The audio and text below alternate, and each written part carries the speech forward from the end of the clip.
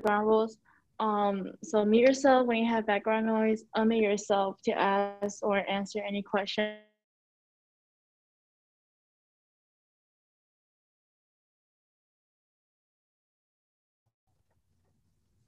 So first, I'll start with introducing PCDC, the Philadelphia Chinatown Development Corporation. This is a nonprofit, community-based organization that preserves, protects, and promotes Chinatown. We have several programs, including housing counseling and family services, the youth program, commercial corridor, neighborhood planning and advocacy, and civic engagement. One of our, I would say the most popular program is the Teen Club. It is an out school time program that aims to help those students who came from low income families, low income minority families, or just youth that needs help with homework or just want an environment to make friends and have fun, especially during COVID. But yeah, and we provide free SAT prep, college trips, leadership events, and internship for students from grades 7 to 12.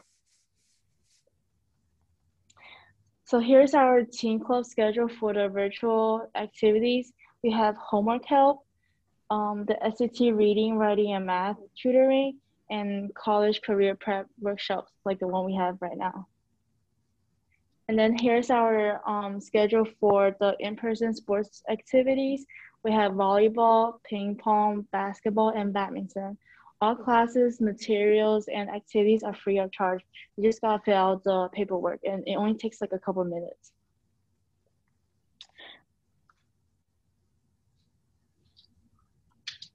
Give me a second. It's not. Okay, there you go. So our teen club offers 500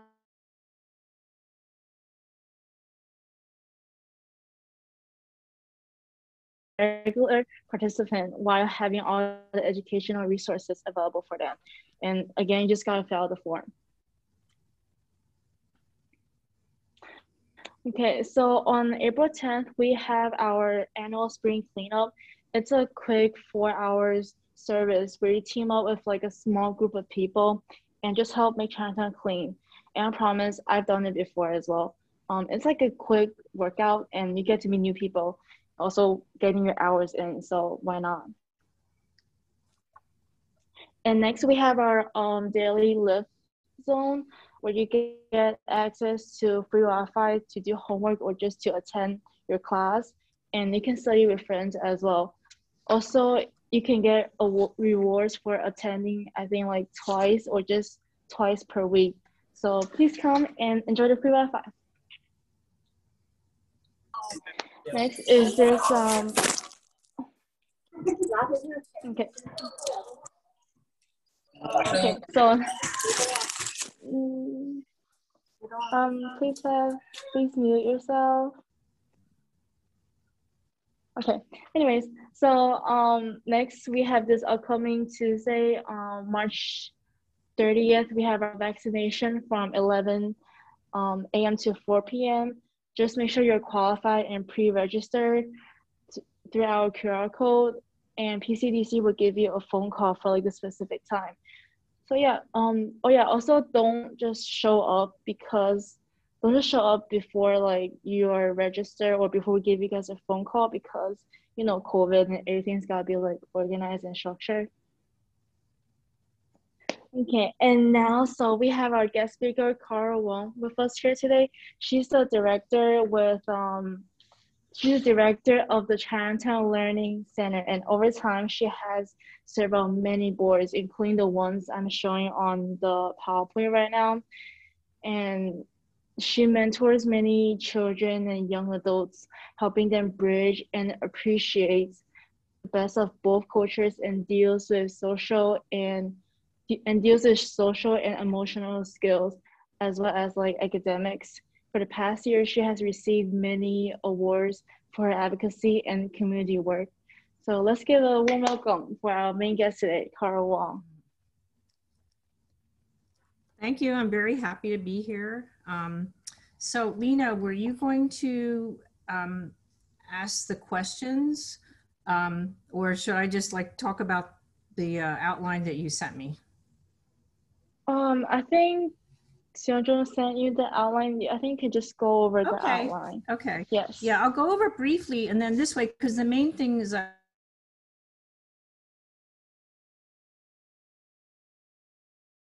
um, you want to know more about. Again, I'm Carol Wong, the director of the Chinatown Learning Center.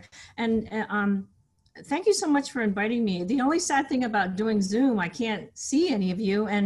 And please, because I've had the school for almost 28, 29 years, some of you I might have even had as students. And I really love it when someone will come up to me and say, Miss Wong, I used to go to CLC, or Miss Wong, I used to, be in your class. So if you did, please let me know, because I love to catch up with you and keep in touch with my students. I do keep in touch. I have to say, of all the students I had in the almost 29 years, I probably keep in touch with half of them, which is a lot, but I really enjoy it.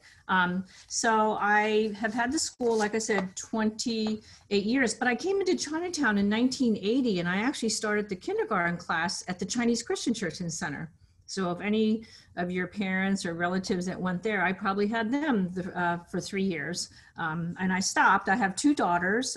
They're adults now. Actually, I have one granddaughter that's 3, and I have a grandson that will turn 1 in July. So I'm very excited about that. Hi, Jordan. I had Jordan.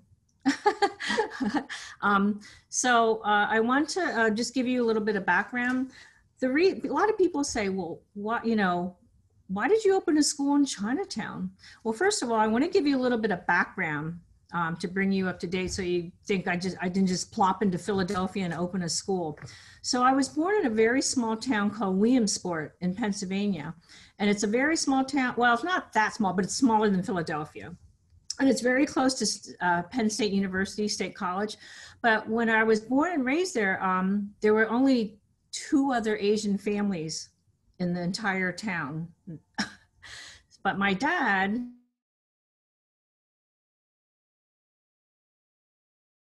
so imagine the entire county. So we grew up, very, minority, but very it wasn't diversified at all. And Chinatown was my house. So needless to say, when I was very excited when I moved to Philadelphia, because I'm like, oh, there's a Chinatown, so that's how I ended up in Philadelphia. But growing up, I was very fortunate. Both my parents are Chinese, but my dad was born, like I said, in Williamsport, but my mom was born in China. And when they met and got married, they settled in Williamsport. Because people would always say, how did you end up in Williamsport? Well, my grandfather, someone sponsored him, and he came over age 14 and he learned how to do the laundry business. So we ran the laundry. So but it was interesting growing up, because a lot of people didn't ever see an Asian person. And unfortunately, my dad and he's the oldest of 6. He's the one that endured a lot of the racism and the bullying and stuff like that. But luckily, my dad was like a big guy. He was a football player, which is very unusual for an Asian to be that tall and that big, but that really helped. So I was really lucky. I had my mom who raised us with a very Asian culture. We spoke Cantonese, but not even the formal dialect. I spoke Toi San Hua, so I don't know if any of you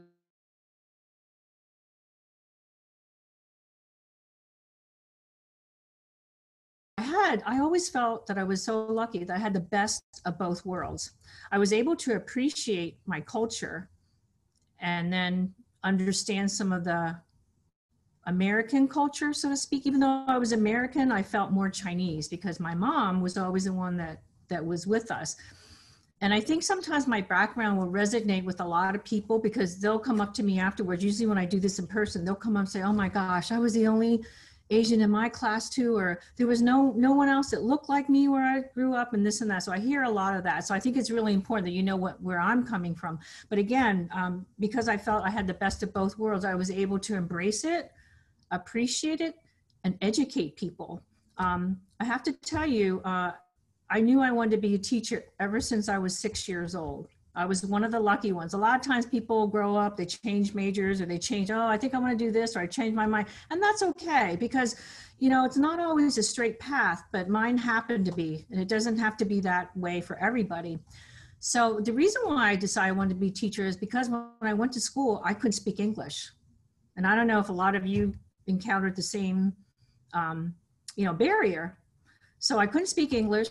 I went to kindergarten, not knowing what to expect, who was going to be there. Well, obviously I was the only Asian. So I went, and back then kindergarten was nap, play, and snack time. But you still had to communicate. So I went to school saying hello, please, goodbye, and thank you. Those were my words. Because at home, we always spoke Chinese with my mom. And then my dad spoke a little bit of Chinese, but it was mainly with my mom, and my grandparents lived with us. So, and probably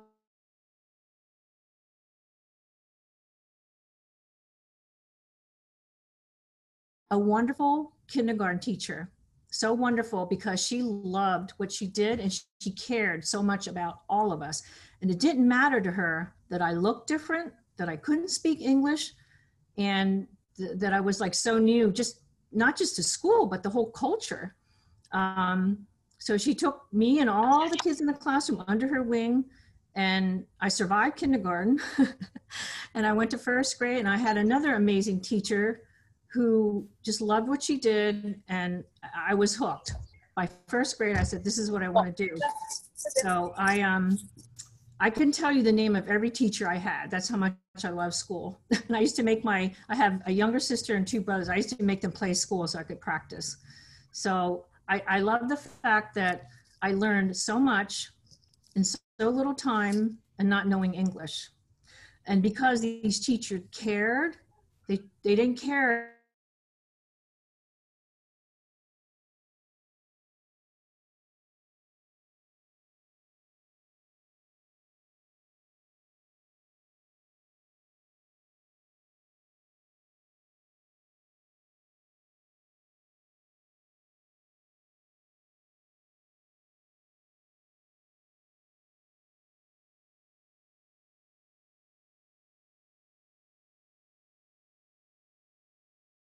reading was really important to me. Because I was kind of sheltered, it opened my my world up. I would go to the library as often as I could. The most books you could take out was 6. So every time I would go take 6 books out, as soon as I was done, I'd go back to the library, and, you know, so reading was like a wonderful outlet. So that's why I chose reading specialist. But my first degree was elementary education degree, because at the time, believe it or not, I thought, okay, I don't want to change diapers. So I think I'm going to start with kindergarten. So my first degree was kindergarten to 8th grade elementary education. My second degree was reading specialist, so I could teach any grade and any age. And then, believe it or not, 30 years later, not that long ago, I went back and got another master's at Westchester University. And this one was in early childhood education, because things had changed so much that I really wanted to be on top of what was going on. I really, back in the day, I wanted to get my degree in English as a second language, or, you know, to teach English language learners, because I just felt it was so important. Like I said, I started the kindergarten class at Chinese Christian Church Center, and they were the little ones, the preschoolers. I thought, okay, because Mitzi McKenzie, you know, the playground, Mitzi McKenzie playground. Okay, she was one of my mentors and one of my closest friends. She was like family to me. So I saw how much she and the organization helped people. And so I did the kindergarten and preschool for 3 years, but my kids were so bright, but I knew they were not going to do well in kindergarten, because they just didn't know the language. They didn't understand the customs. They didn't know the culture. And a lot of them I got when they just came right over from China. And I thought, oh my goodness. So I did everything I could to help them as much as I could when I had them, to prepare them for kindergarten. And I was really lucky. Once I opened my school, I got them all back in the after school program. So it was like a little family. So I did that for 3 years, stayed home for 9 years to raise my 2 daughters, but I still kept in touch. I did tutoring, and I taught classes at Bucks County Community College. But then the opportunity came for me to open up my own school in 1993. So that's how Chinatown Learning Center was born. So that's a little bit of my background. So before I keep talking, are there any questions from that perspective, like my background or anything like that? No questions? Okay. Okay, so I explained to you why I chose my career, and I explained to you why I'm teaching when I'm teaching, because a lot of people said, well, why not? Because I used to live in Bucks.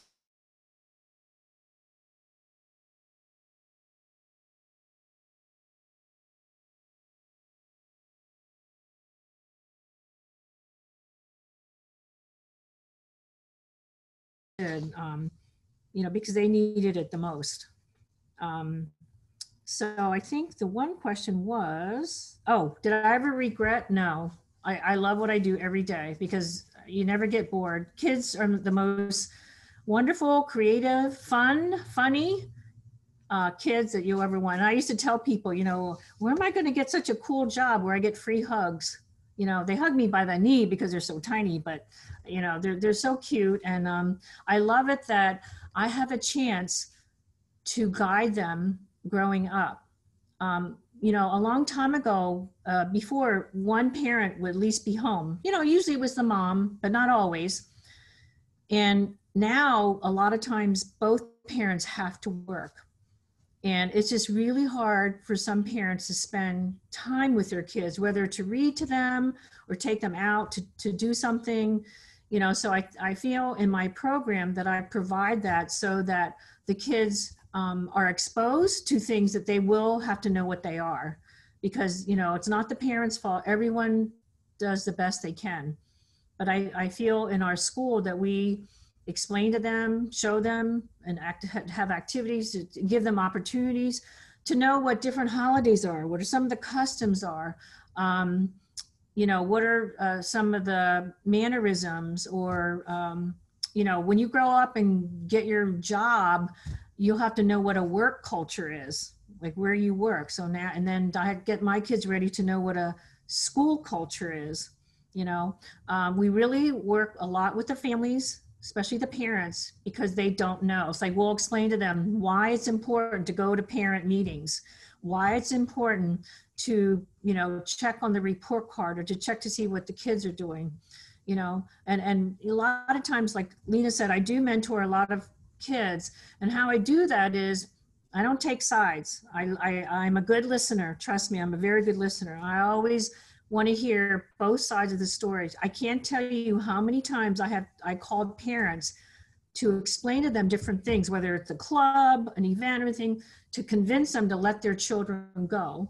Because all Asian parents, a lot, not all, but most, will expect the kids to not do any extracurricular activities, not to be joining any club or doing this or doing that, because they want them to stay home and study because they need to get straight A's. And that's not the healthiest thing. But because maybe that's the way the parents were raised or what they were taught, they only do that because they love and care about you so much. But I also, on my end, explain to them how important it is for kids to be involved, to have leadership skills, to volunteer, and to be engaged.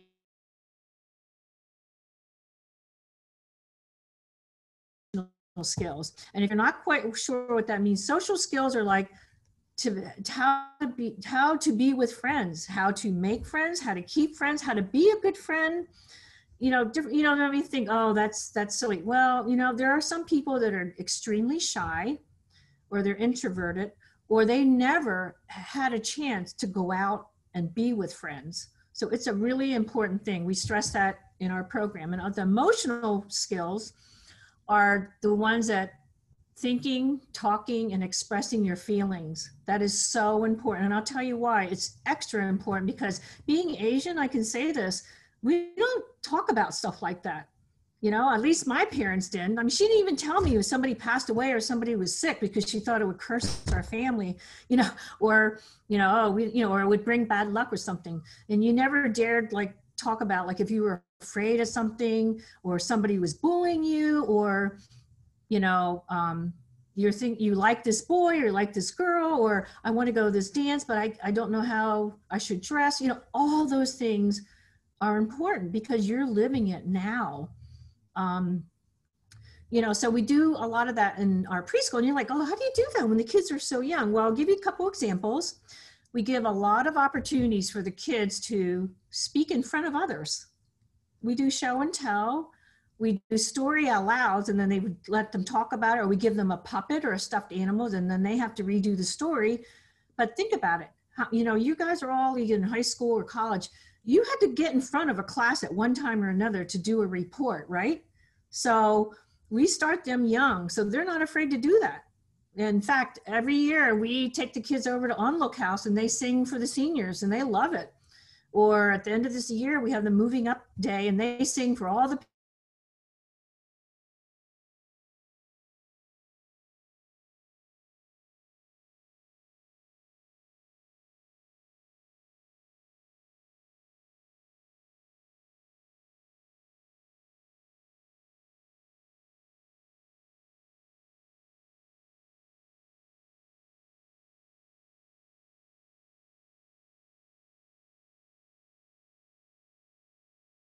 times all of you had to do a group project. Were you the one left doing it because nobody else cared? Or did you not do anything because you didn't understand what was going on? So those are the things that I like to mentor people on, to well, how should I say that? Or what should I do? They'll come to me and say, Miss Wong, this is what's going on at work, or, my school, da, da, da. And like I said, I'm a good listener. I don't have the answer to everything or the answer for everyone, but sometimes, honestly, when you hear yourself talk to somebody else, you figure out the answer on your own. I can guide you, I can give you resources, and I can maybe question, like, oh, so why did that make you feel bad? Or why do you feel like you have to say yes to everybody when you really want to say no? Like, those are the things that I mentor kids on, not just school stuff, but it's all that social emotional stuff that helps you become the adult that you want to be and that you can be. I find that a lot of not just kids, but adults don't realize their potential. And I feel like as a teacher, it's my job, and I want to help people realize the good qualities, characteristics, and the traits that they have that they never even thought about. And then the ones that you want to work on, okay, I'll say, okay, well, let's do a scenario. If this happens again, what would you say or do? How many times did something happen and you're like, oh, I wish I would have said something, or you saw a friend get picked on, you didn't know what to do. Like, those are real issues, and especially now, I don't have to tell you, look at all this anti-Asian hate crime going on. Not that I want anyone to get hurt or get bullied themselves, but there are different ways you can help, your friends, your family, and your community. So, this is why it's really important for everyone to work and band together so that we can find a peaceful and appropriate way to deal with a lot of the issues that we're all dealing with now. You can give me a sign when to stop. I don't know. I'm losing track of time. I don't know. Yeah, but like I said, the most satisfying thing about my job is helping people. And like I said, it's not just the students that I've had. And like I said, I'm really lucky because I get a lot of them back in the after school program. So I get to see them grow up. And so many of them have invited me to their high school and college graduations, and I go to all of them. And some of them even invited me to their weddings because, like I said, I've been teaching a long time. Yeah, so those are some of the things that I really love it when parents come back to me and say, I'm so glad I listened to you and the teachers. My son, my daughter is doing so well in school, and I'm so proud of them. And, not that they were on the wrong track, they just didn't know the other opportunities or tracks that they could try because they just knew one thing. And, think about it. If I took you and dropped you in France or in Spain, it'd be like, okay, now what? What do we do? And then you're raising a family, so that's what your parents are going through. Because sometimes I have kids who say, oh, my parents are so strict and this and that. But, after I talk to them and they tell me, and it's like, oh, wow, they are, working so hard so I can have a better life than they did. And, as kids, sometimes we don't think about that. You think, oh, they won't let me go to this. Like I called so many parents explaining what a prom was or a school trip and this and that. I told them the advantages. And I told them, when you go to college, they're not going to just look at your grades. They don't care. When you get a job, they're not going to say, let me see your report card. I'm not saying grades aren't important. What I'm encouraging you to do is you try your best at whatever you do. But the thing is, they want to see that you can work with people and that you have leadership skills. Because that's why I think it's really important you do your best, whether you're volunteering or whatever, because something from that act or that action, it will help you in the future. I promise you. You think, oh, I'm just volunteering, I'm not going to show up. Well, you know what? Are you going to do that at work? I don't think so. They want people that are responsible, reliable, and you know what? They are, they have social intelligence too. And it's not just about the A's and B's, again, those are important, but it's not the end of the world if you didn't get all A's, and it's not the end of the world if you didn't go to an Ivy League school. And I tell people, college isn't for everyone, but what I suggest is maybe take a couple courses at like CCP. We're so lucky. We have a lot of good community colleges in our area. So if anyone has questions about colleges, I'll be happy to help, because I also, I think they gave you my correct email address in the chat. So you can copy it down and you can email me, say, oh, Ms. Wong, I listened to you, you were a guest speaker at the PCDC Career Shop, and then introduce yourself. And I'll be more than happy to talk to you via email if you're shy, or meet up with you socially distanced at PCDC, whatever. But I also have a lot of resources because I do get involved with a lot of boards. A lot of the boards that I'm on help youth, they help with career, and they help women and children. So I have a lot of resources that will tell you a lot of scholarships that are going on.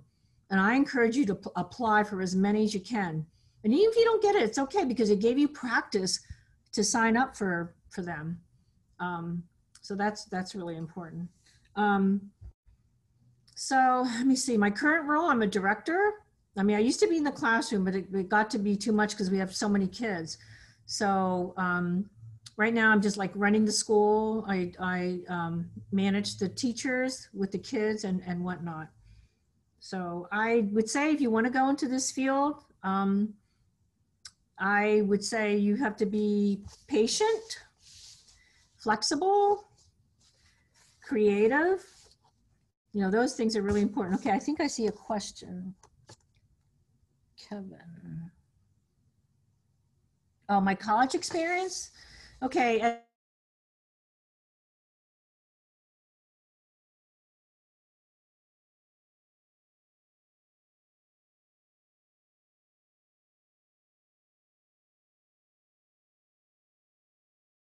It was 100 people. That's all the Asians there were. That's it. So when I went to college, I was really excited because I made my first couple Asian friends. and some of you, where you go to high school and college around here, just, a lot of Asians. But it was good. It was hard, but it taught me a lot. I mean, when you go to college, you have to be very disciplined. When you're looking at your schedule, you might have a big gap and you might say, oh, I don't have to study. I have this big gap. I can do it. Make yourself a schedule, stick to it. And then what happens is you develop really good habits that later you will take with you on your job.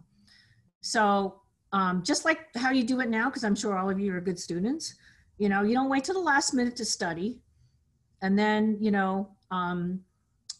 do study groups, which probably some of you do already. And the main thing for everything, whether it's in school or your job, or never be afraid to ask for help. Never. Because that's one thing that I was a little bit shy about.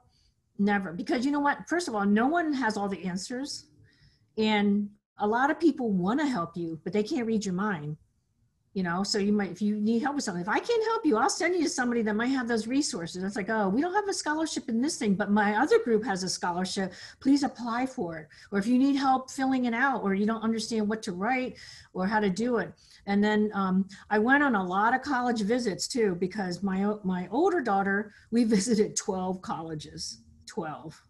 So she ended up at Cornell, which she loved, and then she got her master's at NYU. And then my other daughter applied to 2 colleges because she knew she wanted to go to Philadelphia University. That's the one she really wanted to. And now it's called Jefferson University. And now she's got a fantastic job at Comcast. So it just doesn't matter where you go to a community college, that's okay, because you can always transfer, because it's where you get your degree. And you know what, like I said, when you get your degree, it doesn't have to be Ivy League. We have so many great colleges around here. And then, don't limit yourself. I had a lot of students that I was mentoring. They got either scholarships or they got accepted to a college. And I knew their parents could afford it, but some they couldn't. And I said, just apply anyways. We'll figure it out. Hopefully you make really good friends with your guidance counselor, because they will be the one to also help you. But if you don't feel they're helping enough, you can talk to a teacher or find somebody else that will help you. We all want you to do well. It's just, sometimes, it's not a good match. So, apply for all the scholarships, find out what's out there. You can always Google it, and get this. If you Google it, there's like this list. I can't remember the name of it. There's this list that has all these, I think 50 or 100 very unique qualification and requirements. And it's not all about the grades. It just really isn't. I think there's one that's like, oh, if your name is this, you can apply for it. That's it. So really, it's like talking about what you think you're good at, or what you could bring to the table. And that's everywhere, whether it's filling out the college application, like why would this university want you there? And then when you go for your job, well, why would this company want to hire you? What can you bring to the table? And this is where all those leadership skills and all those things that you do that you think are mindless, like, no, put your heart and soul into it and do your best. And then what I tell people when I'm mentoring, write down or put in your computer all the things that you've done. Like, for example, if you are involved in the community, put it down, community service, and then list the things that you were involved with, because they might say, well, what have you done in your community? I mean, if you have nothing there, they're going to say, well, you're not going to do anything for our company either. So that's why that's important. Okay, I see another question. Somebody asked me what a regular day my job is. Okay. So a regular day is we greet the parents, and of course it's different now because of COVID. The parents don't even come in. They drop them off. Everybody gets their temperature checked. They sanitize their hands. As soon as they go upstairs, they wash their hands, and then they go into their classroom. So I have preschool, like I said, and I also have after school. The after school program, the kids are all doing their virtual classes at CLC. So the day is never boring. It's always different, and there's always something going on. But the kids are wonderful, and I love seeing them grow and progress. And they're so funny sometimes. They're so funny, and they don't even know how funny and cute they are. Okay, so is there anything you can do now? This is another question from Jing Hao. Okay, is there anything you can do now that can increase your chances of employment later on, such as? Yes, all those things. All those extracurricular activities. And it's not just joining to say, oh, I belong to 10 clubs. Like, well, what did you do at those 10 clubs? Pick a few that you're going to be involved and really like contribute. And then maybe be an officer. They like to see that, and you don't always have to be an officer, but if you are qualified and you get nominated, go for it. Don't say, oh, I don't think I can do that. You can always find an excuse not to do something. But if you really want to do something, you'll be creative and figure out a way to do it. So like I said, start that list now, because I know probably a lot of you have already done a lot of cool things and a lot of helpful things, because then this way, when it comes time to write your college essay or your job essay, you can use some of that. Yeah, of course, another language is good. Don't be embarrassed or shy about putting like fluent in Spanish, Chinese, a lot of people are diversifying their workforce. So they want people that can maybe translate in this department or whatever. Are there any other questions? I think that's the last one I saw in the chat. May not be interested attached there. So, okay, this question is a good question. What do you recommend to young Asian Americans who may or may not be interested attached to their immigrant Asian background? Okay, again, it's really important.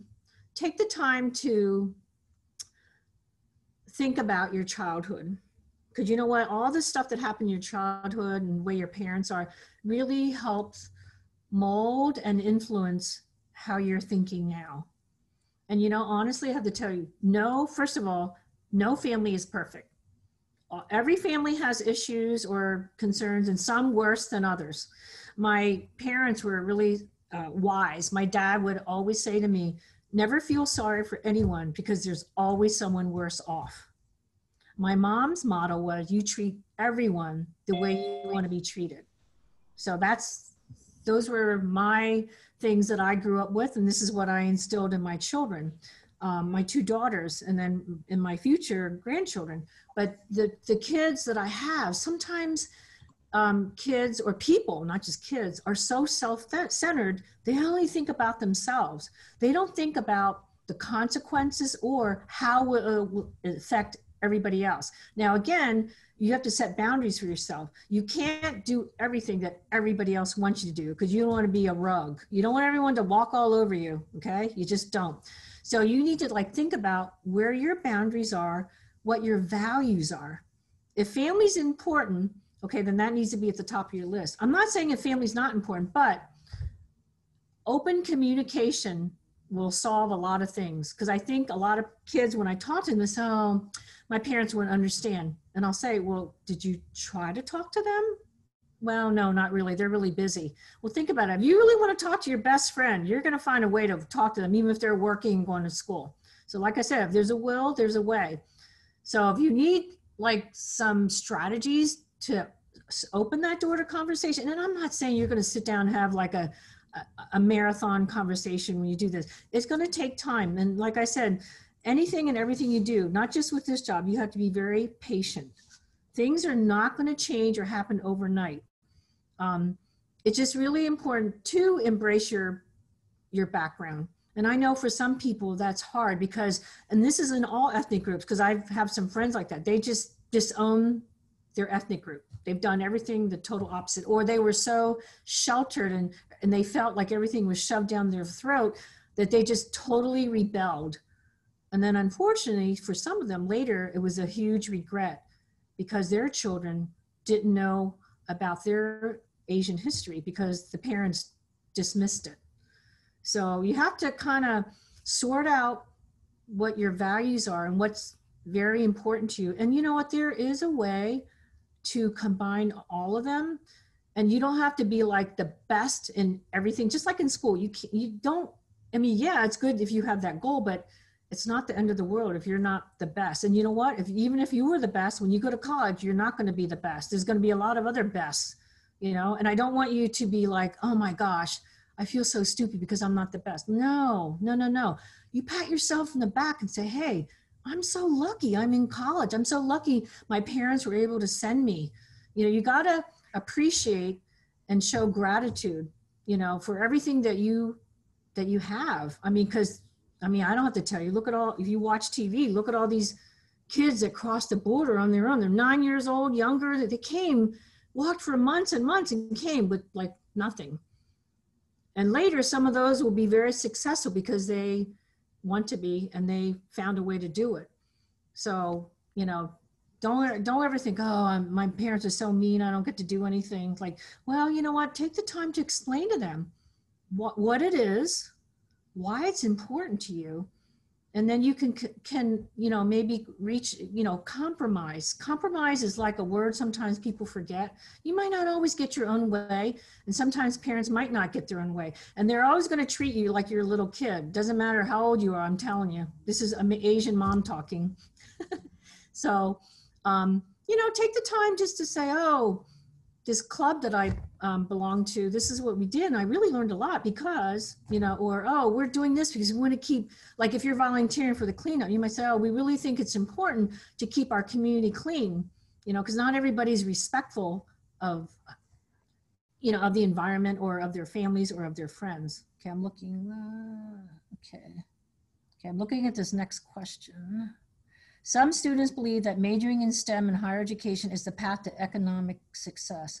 Whether that influence, since you focus on, so what is your take on the popular belief? Okay, like I think I said earlier, and I don't know if all of you heard, college might not be for everyone. And it's not the end of the world. Think about it. What if we did not have people that picked up our garbage? What if we did not have people that fixed our cars? What if we did not have people to service all the appliances in your house? I mean, if so, I could go on, but you get my message. And it doesn't hurt to, you can try college, and if it's not for you, I mean, really try, not just say, oh, I went one semester and I didn't like, don't quit because you didn't like the teacher or was the wrong kind of class, you know, really give it your all. And then if you decide, because I mentor a couple people where they went into car mechanic and they're doing great, you know, and I have to tell you, money is not everything, although a lot of times it's jammed down our throat. That's just, I mean, unfortunately, and I can say this because I'm Chinese, they, you know, that's like the culture. I used to have parents say to me, oh, you must be making a lot of money. Look at all these kids. First of all, they wouldn't last a day in a classroom. And second of all, if they knew all the bills that we pay, and I really take good care of my teachers, I pay for their health insurance, I pay for their salary. I mean, there's like so much other, it's not always about the money. Honestly, if you love what you're doing or your work and you're passionate about it, it will work out. And you'll find ways. I have to tell you this one story. I have this really good friend. He had a wonderful college degree. He had a high-paying job in a corporation, and he got burned out. He just didn't like it. He didn't like the corporate culture. He just didn't like it. So he went down to Texas and opened up an like a Regis Ice business. He did carts at all the college campuses for water ice. He is one of the most successful people that I know, but he is also one of the happiest people I know. So it's not just all about the money. And I'm not saying quit because of the pressure. I mean, you know, you're going to be pressured a little bit here and there. Money, yeah, it's important. You know, we need to eat. We need to maybe have a car. So, I mean, I'm not saying go in the desert somewhere and study cactus. That's not what I'm saying. I'm just saying, really think about what you want to do, and whatever it is you want to do, there's always classes and courses to take.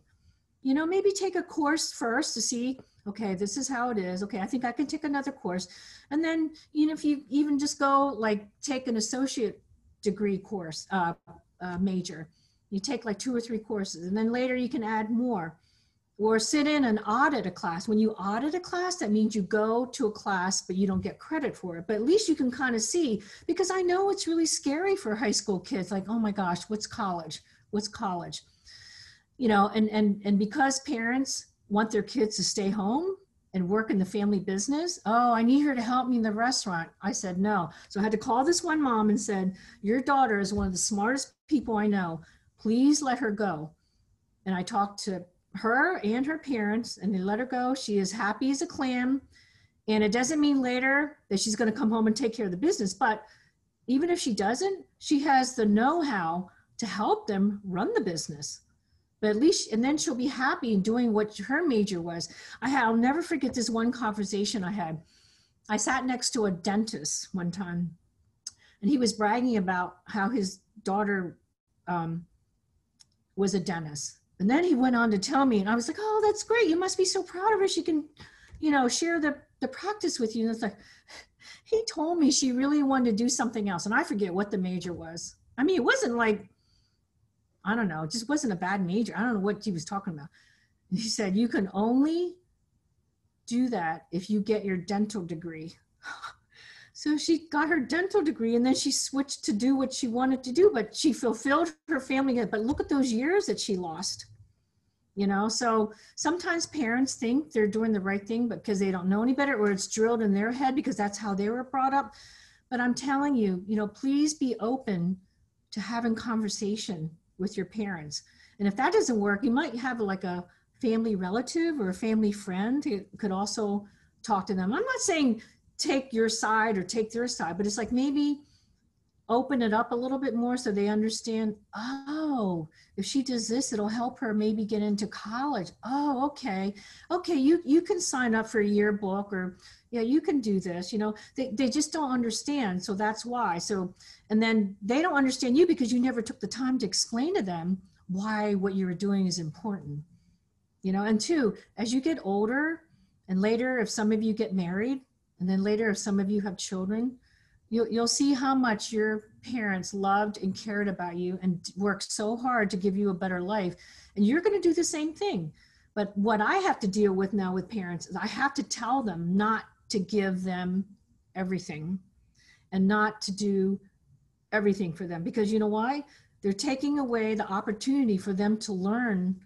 And you really have to learn from your mistakes. You know, you really, you know, we all make mistakes. You know, some of them are big, some of them are little. But number one, do not beat yourself up. You know, as long as you learn from it, okay. You know, it's not the end of the world.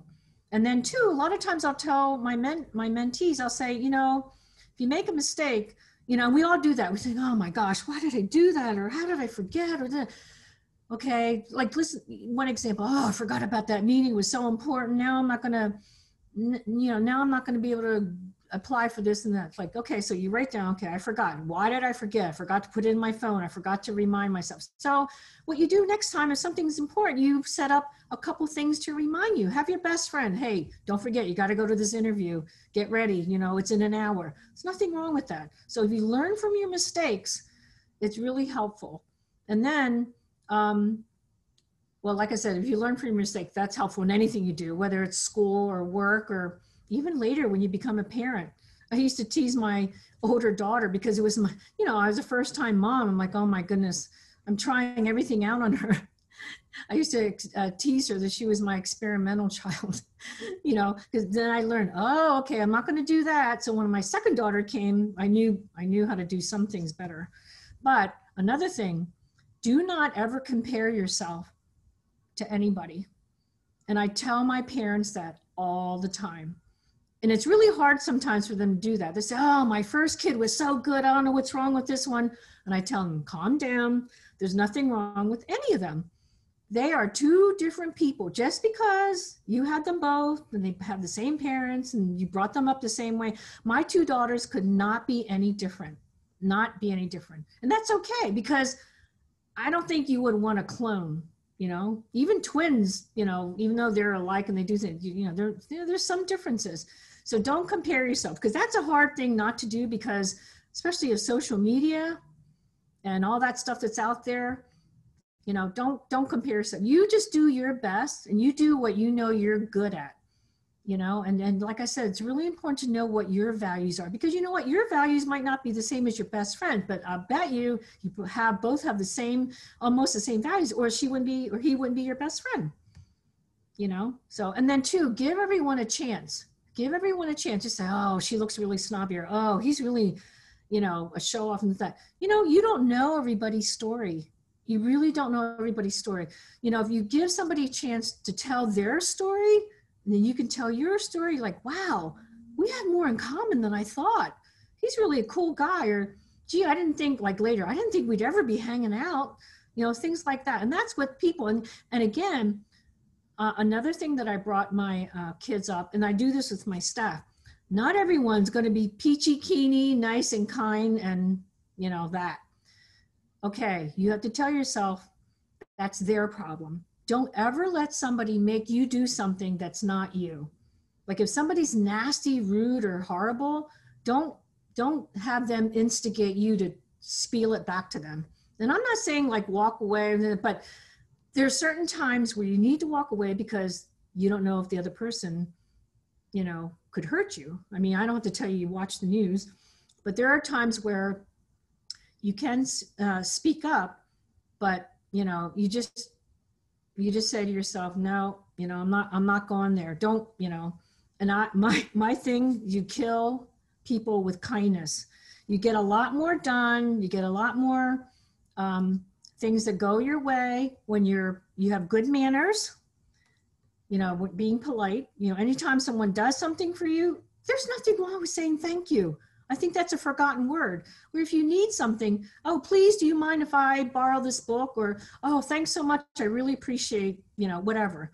To your family and your friends and in the public. People remember that, you know, that it's kind of like lost the, you know, the manners, but, you know, killing people with kindness doesn't hurt anyone. Again, some people aren't going to be receptive to that, but most people will. You know how many times where I had to call for some parents because somebody made a mistake on their bill. Well, if I got on the phone and say, hey, you guys made a mistake on this bill, and I start like yelling, screaming at them and, you know, whatever. No one's going to want to help. And I'll say, oh, you know, I'm just calling for so-and-so. And I think there might be a misunderstanding. There seems to be a mistake on their invoice. Can you check their account just to kind of look into it?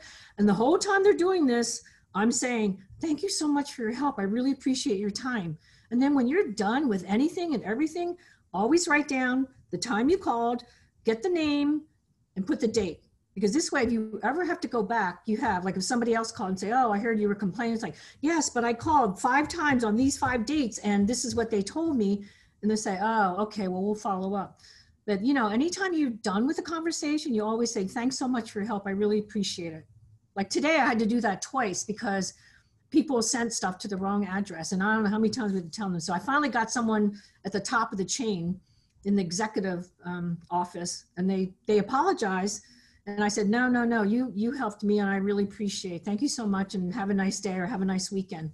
It doesn't ever hurt to say that. And you know what? You never know if somebody's having a bad day, because what happens if 10 people before you called and all they did was yell at this person? You know, everybody's doing something and it's their job. You know, if you get a nasty, mean, rude person on the phone, which we all have, you know, my goal is always to kill them with kindness on the phone too. I was like, oh, you know, thank you so much for taking my call. I was wondering if you could help me with something. You know, I'd really appreciate it. And then when they're done, the whole tone of voice changes. Oh, yes, no problem. You know, call us again anytime you have an issue. Oh, sure, thank you. I mean, their tone totally changes. And this is just on the phone. So can you imagine if you were like in a store or you were somewhere, you never treat anyone the way you don't want to be treated. You know, if somebody's a little slow, okay, well, maybe they just are very tired. Maybe this is their second job. Or if somebody's in front of you, don't be impatient. Say, oh my gosh, I'm never going to get out of this store. And that. You don't know. That could be somebody, that could be your grandmother at another store. I mean, so just really be aware of your actions and your words, because they really do impact everyone and anyone. Even though you don't think it's a big deal, it is a big deal to some people. It really is. An act of kindness, a word of kindness goes a very long way. Yeah, I don't think there's any more questions, right? I think I went over my time. Oh, wait, I see something. In terms of mental illness, wait.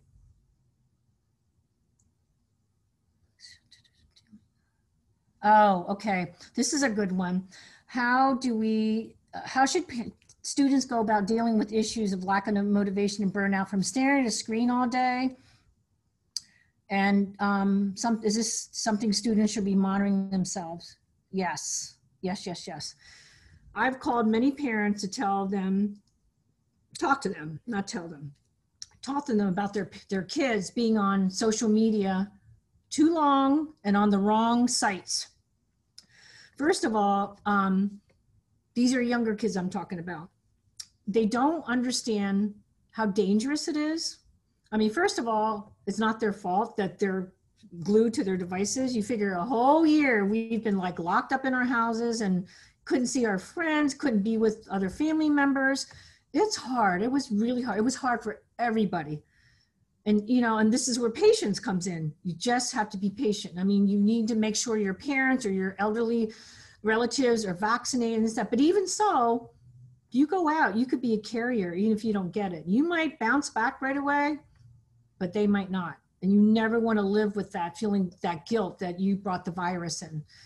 So anyways, back to the burnout. So it's okay to have like Zoom calls with friends and stuff like that. In fact, you know what, schedule it. Like that group that you hung out with, you know, schedule it. That's what I did with my friends. Every Friday night, we just do a Zoom just to catch up. Like, oh, would you do that? You know what? Even if it's the same thing, at least you're talking to somebody and not looking at a screen. So you can schedule Zoom calls with your friends. And then now, because the weather's getting nice, you can do social distance activities at Franklin Square Park, or, you know, if PCDC has something, or, you know, somewhere that's safe, and, you know, double mask, and there's, you know, go get takeout, support the local businesses in Chinatown, and just, you know, have a picnic, you know, or, you know, I don't know, I think you can play games, like, you know, fun games, not the I think they play Roblox or something, I don't know. I don't even know what that is. I mean, I see the kids playing with it, but, you know, there's some things you can do as a group. I think I saw some people doing like Pictionary in a group. I mean, you know, like some of the stuff's like, oh, I don't know what that is, but, you know, you can find some fun games to do together. But, and you know what, there's nothing wrong with calling somebody and talking on the phone. And I know if you talk on the phone, you can do like video chats or group calls. I mean, I know it's not the same as being in person, but just be a little bit more patient. They're actually starting and testing the vaccines on children now. So, I mean, but if you're 18 and over, I think you can get the vaccine. So are there any other questions on the burnout with the screen? You know, just be patient. Just don't feel like, oh, I've been cooped up for a year and I'm just going to go out. I deserve it. You know what? All you have to do is look at all those crazy people that went down to Florida and they're on the beach. Well, guess what? When they all go home, all their families somebody will get it, and a lot of people will not survive. You know, so just be mindful of not just your actions, but how your actions will influence or be consequential to people around you. And I think this question is, should mental health be a topic of discussion? Yes. Yes, yes, yes. Definitely. Yes. And I would be happy to do that if you, and well, you know, you have Esther, she's wonderful. You know, if you want like a panel of people, that's fine too. Or even just do a informal group. Like, I'm not a psychologist, I'm not a sociologist, but I work with enough kids that, you know, I can pick your brain or you can pick my brain, and we can just have a very informal conversation. You know, I'm happy to do that. And I think somebody had put, oh, okay, what do I recommend for someone that doesn't know what career path they want to go down? Okay, so that's a good question too. And a lot of kids don't know what they want to do. And you know what? There's nothing wrong with not having an answer when someone goes, what are you going to major in? You don't know. I mean, you're lucky you're going to college, or you're like, oh, I'm so happy I even got in, or I'm scared. I don't know what to do. I'm not going to know anyone. I never want someone not to go because they don't know anyone or their friends are not going. Your friends are not going to graduate with you and go work with you and be in your family. You know, don't be a follower. I mean, if you have your eye on a couple colleges, talk to your guidance counselor. And I don't know, I don't know if they're doing virtual meetings, the guidance counselors. I imagine they are. I hope they are, because, you know, some of you are seniors, you really need that guidance. So if you don't know what you want to do, think about the classes that you took in high school that you really liked. Like say, like you're in science, like, oh, I don't know if I want to go into science, but if you explore that, there are like probably hundreds and hundreds and hundreds of different ways you can relate science to something that you never thought of. Like my daughter at one time thought she wanted to go into forensic science, you know, but she ended up doing marketing. But so and then too, if you're interested in a certain occupation, you can ask people at PCDC that's in charge of the teen club, or me. It's like, oh, I like accounting, but what's involved, you know, whatever, because you're not going to get to all the occupations that are out there. So I'll be more than happy to say, oh, well, you can talk to this person. This is what they do. And it's better to talk to someone that's doing it. You know, just like me, if somebody wants to be a teacher, great. I'll talk to you for like days and days because I love what I do. And we need more Asian teachers. Isn't it great when you go to school and you have someone that looks like you? You know, think of all these young kids that are coming up, you know, just they can relate. And now there's more actors and actresses. There's more TV shows. There's more movies. There's just more positive role models. And that's what we all need. So, and everybody wants to help. So, but you just have to speak up. We can't read your mind. Like I said, we have resources where we can guide you to someone that could help you in that area. I know we covered a lot. And like I said, if you send me your email and introduce yourself, you know, like who you are, where you go to school. And if you have a question, everything that I talk to you about is strictly confidential. I just want you to know that. Like I said, I'm not a psychologist, I'm not, but I do love helping people. And I know, like I said, I know the best of both worlds, the Asian and the Caucasian culture, and also as a parent and also as a student. There's there's always two sides to every story, always. Until you understand where that other person's coming from, you're like, oh, that's why my mom always said that. I mean, even now, my mom will tell me stories when she was growing up. And I'm like, oh, wow, you had to walk that far to school. Like school in most other countries, especially in Asia, it's a privilege. And it makes me really sad when I see how many people here do not appreciate the education system. Yeah, it's, maybe in Philly, it's not the best, as far as like the schools and this and that. It's not like maybe some of the outer counties and everything, but you were lucky, school's free and you can go, so just, be mindful of that. Like I said, you have my email address. Oh, there it is. Okay, so don't be afraid to shoot me an email. And if you have any suggestions or topics of things that you want to hear more about, I'll be happy to talk to whoever's in charge and we can do that. It could be informal, could be like 4 people, could be a couple people, because I know sometimes people are a little bit shy about talking about things, and I'm more than happy to do one-on-one too. So, and sometimes, like I said, you just need someone to listen to, and then you find out, it's like, oh, did I just say that? Oh, maybe I think I will do that. But don't be embarrassed to say, I don't have a major yet. I just want to see what's out there, because you know what? The first 2 years are just your requirement classes. Now, unless you're going to want to be a nurse or you want to go into accounting or something, that's different. You would be on that path, because you will all get an advisor in college. Make friends with that advisor, because that person will help guide you through. Now, do not be afraid if you feel your advisor is not doing his or her job. You can always switch. And I know some people said, oh, she didn't help me at all. I'm like, well, you probably could have switched or connect with one of your professors that you really like, and they can guide you. Like I said, people can't read your mind, reach out for help. And then, later when you're maybe in your sophomore year, if you need to declare a major, okay, you can pick something general. And then as you get more into your core courses, you're like, wow, I really like this. And then you can always, in your second or third semester of, depending where you go, in your junior and then in your senior, you would do more of those courses that emphasize the field you might want to go to. And you know what? I'm not encouraging this, but this does happen. There are people that I know that, okay, I'll give you one example. Very successful teacher, and one of you might have even had him. I'm not even going to tell you his name or what school. He's at a very prestigious school. He got his law degree. That's what his parents wanted him to do, be a lawyer. Got his law degree, and I don't have to tell you how long that took. So he practiced law, absolutely hated it. It just wasn't for him. He always wanted to be a teacher. So now he's a teacher, and he has his master's in teaching, and he just loves what he does, and everyone that's ever had him loves him and learns so much. So, don't be afraid to speak up, because, and if you're not sure, it's okay to go to a community college or just take a couple courses first. But don't say, oh, I'm going to take a year off and I don't know what I'm going to do. If you have a plan, that's okay to take a year off. I know some people, what they do is they travel. They do a exchange internship. They might go to another country to teach English or teach Chinese or do something, but you're going to learn a lot from that and then bring it back and do whatever you want. It's like, you know what? I decided what I want to do. I want to be a social worker, or I want to help people and I want to work with kids, or I want to work with the elderly. So there's so many careers out there. And right now there might even be some careers that aren't even like out there yet. Because think about it, with the pandemic, so many new job titles showed up, because people made the best of it. It's like, you know what? I can't be in the theater anymore because all the theaters showed up. So this is what I'm going to do. I always liked jewelry. So this person started making her own jewelry, and she's a thriving business as a jewelry maker. So like I said, if there's a will, there's a way.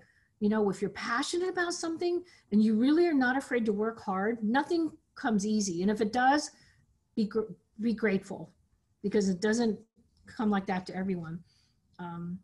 So I think I went over my time. So does anybody else have any other questions? And if you do, shoot me an email. I'll be more than happy to you know, to have a further discussion. And like I said, with everything you do, you know, be patient, be flexible, be creative, have empathy and compassion for yourself and people, and be very caring. And you know what? Don't feel guilty that you put yourself first. There's always a saying, you have to fill your own pitcher before you can pour it to anybody else. So if you're burned out because you're helping, like I had to work in the laundry since I was third grade. I had to iron shirts, wrap them, you name it. But it taught me a good work ethic. Then I taught me how hard my parents had to work. So when I opened my school, I made sure I knew how to clean the toilets, vacuum. I have to do everything. And everyone that's there knows how to do everybody's job. And never be disrespectful of anyone that doesn't have, like, quote unquote, the same, in your eyes, the same level of job. Everyone's important, whatever it is they do. So, you know, that's my advice. All right, thank you so much.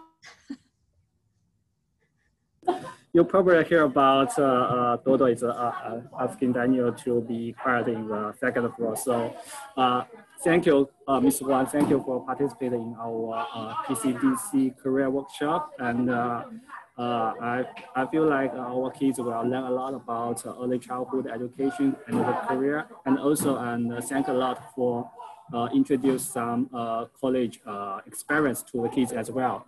So thank you so much, and I appreciate you help our PCDC. Oh, you're welcome. It was my pleasure. And like I said, if there's other topics that everybody, you know, anybody want to like discuss, or maybe for future topics for this, again, I thank all of you for being on here on a Friday, beautiful afternoon. I hope you learned something, and I hope that, you know, encourages to have that open communication, you know. So have a good spring break, stay safe. And thank you again for inviting me to speak. I hope I see or meet some of you one of these days, because all I see are black screens with names.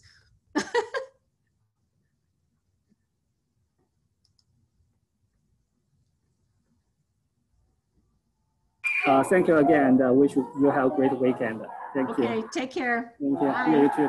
Bye.